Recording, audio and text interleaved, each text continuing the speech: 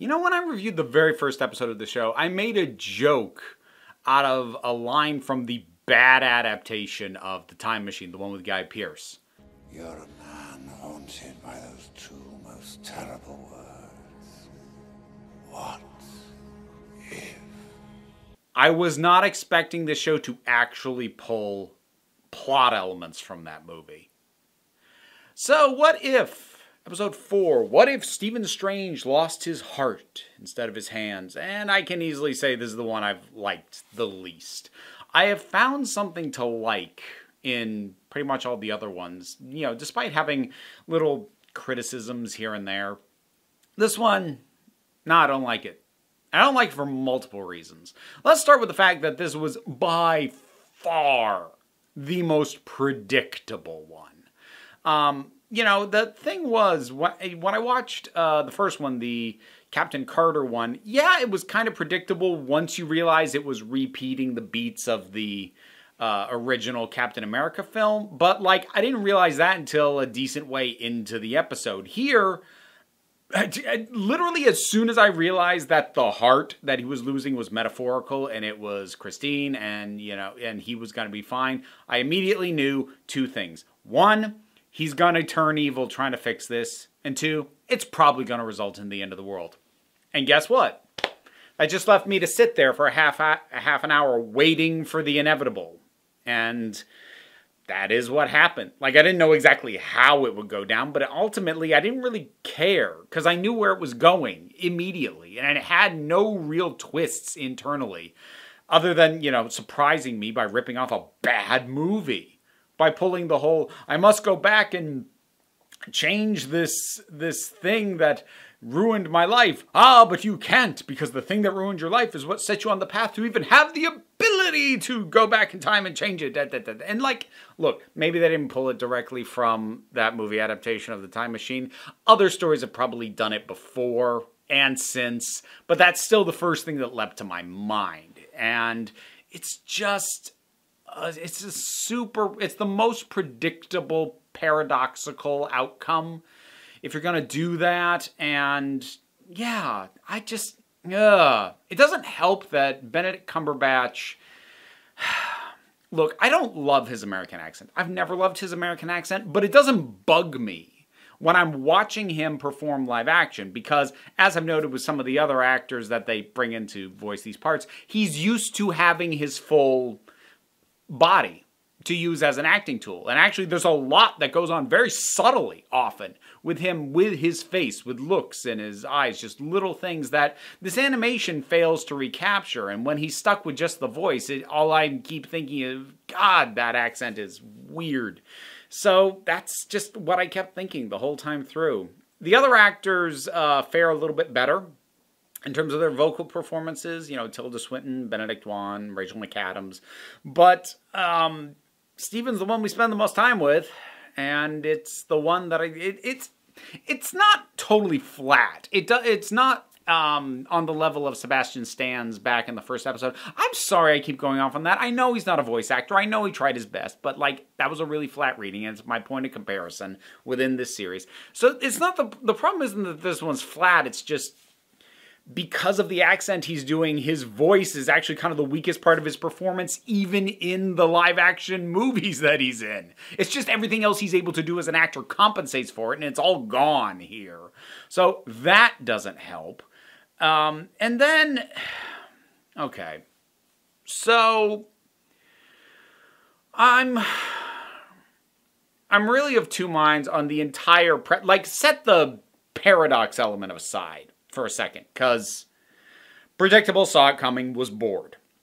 And maybe like this is my own basis of entertainment. Maybe the reason this bored me is the same reason I bowed out after the first season of The Walking Dead. I watch it and go, I've seen all the things this has to offer elsewhere before. Maybe I'm too marinated in things like Doctor Who and various time travel science fiction stories to be caught off guard by this. Maybe that's why it was predictable to me. Maybe people who aren't as marinated in that stuff got more enjoyment out of it. But I can only talk about the perspective I have, and I was bored. But setting that aside, setting the time travel, the loop, the paradox, all that aside, and just dealing with the thematics. I'm really kind of torn about, well, okay. I know I don't like it. I'm trying to figure out to what degree I don't like it. This whole basically losing Christine broke him. Because on the one hand, well, on the initial, this irritates me, hand is just that premise reinforces this general notion that I push back on a lot as a sentiment in society, the idea of another human being completing someone. And I'm not saying that like people don't have those kinds of relationships or that they aren't meaningful or important, but I really dislike the ubiquity of that just as a message, because if it is at all possible for you, you really need to be a complete human being on your own. And if you're that dependent on another person in order to function, like, at all, then, like, that's not a good thing. And you could argue that the episode is trying to make the point that it's not a good thing to be that dependent, since Steven goes so far off the rails based off the fact that he believes he can't function without her. So you could argue that it's making a point against that, except it never really makes the point flat out. And I think the idea that they're trying to critique this aspect doesn't really hold up, because still fundamentally at its core, it's saying that Steven losing her broke him. So if it's just a matter of watching how far he falls, then it's already an unsolvable situation, because he was already that committed. He was already unable to be a complete person without her. So everything's already screwed. And watching him just see how bad he goes, which also goes over the top. And that's another thing. This is one of the issues I tend to have with romantic subplots, especially in stories where the romance is not the point. So, action movies, superhero movies, etc. One of the main things that I dislike about romantic subplots in general is that way too much weight gets placed on them. Like, so often in movies, especially movies, where there isn't the time to devote to really hook me in on a relationship between two characters, I find myself doing one of two things. I find myself, when a character is like, oh, but I love them, and then does whatever, usually something very stupid as a result of that, I'm left feeling one of two things. One, BS, because oftentimes in these situations, like, you just friggin' met. You'd like, not the case here, but then that brings up number two. It's like, okay, you have sunk so much of yourself into this, like, this whole idea of, like, true love. And it annoys me in both directions. It annoys me when I see it as like their love is so strong that this person will do anything for them. And I don't like that as a narrative thing. Partly because, like, I just have a hard time wrapping my head around it. And, like, I get that, people get into relationships and get so committed to that other person or what they believe the relationship to be that they do stupid things or selfish things or destructive things. Like, I get all that. But when it gets amplified to the degree that it often does in these stories where heroes basically choose their loved one over everything else and the freaking fate of the world, like, occasionally that can work if it's a snap decision. Where it doesn't work is where it takes time. And, like, you are devoting, in his case here, centuries. And at no point along this path do you stop and reflect and go, wait a damn minute. And, like, again, there's token acknowledgments of that. There's, like, the, again, very cliched line, I can't stop now, I've come too far, blah, blah, blah. So, like, there's these token acknowledgments that what he's doing is stupid, and he should be self-reflective of it. But again, it's something that I see so much, and I have never liked.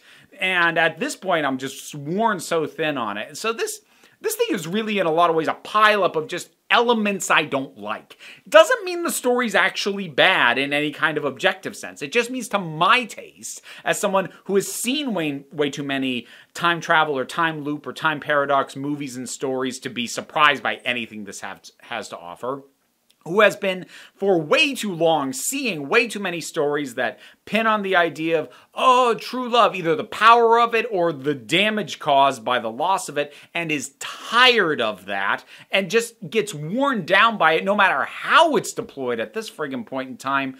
And like layering those things on, like this is just something that I'm bored with something that I don't like stacked on top of it. Again, my tastes, my feelings on this. You don't have to share your opinion. I don't think you're dumb if you did like this, but just I started bored and then got annoyed. Yeah. I think the one thing that was interesting about this is the first time that we really had the watcher become a participant to some degree. He still doesn't step in, but he does interact with Strange. So it really does feel like the show is steadily building his involvement from episode to episode. Because I noted last time that, like, I noticed him in the background a heck of a lot more. And some other people mentioned in the comments that, like, he'd been in earlier ones, but he was way more prominent and visible in the third one. So they seem to be upping his participation level with each episode. And I'll be curious to see where that's going. But that's kind of my one positive takeaway from this one. It just isn't doing anything I like. It's not doing a core narrative plot that I find very interesting, and it's not doing a thematics that I enjoy at all. So, what if episode 4? I don't know what I'm going to do when the show's over. I don't know if it'll make sense to do any kind of a big thesis piece on it like I did with Falcon and the Winter Soldier. Maybe when it's done, I'll just like do a ranking of the episodes. And if I do it that way, I'm going to say it right now, provisionally, this is at the bottom. What if episode 4? What'd you think about it? Whatever your thoughts are, drop something down in the comments. Let's talk about it. I got a Patreon. It's how I pay my bills and keep this whole operation up and running. No pressure, though, because the like, share, subscribe trifecta help me out as well. Hit the bell. Why not? No real pressure, though. Take a relaxed attitude around here, so just come on back. Next time you need a break. I need one now.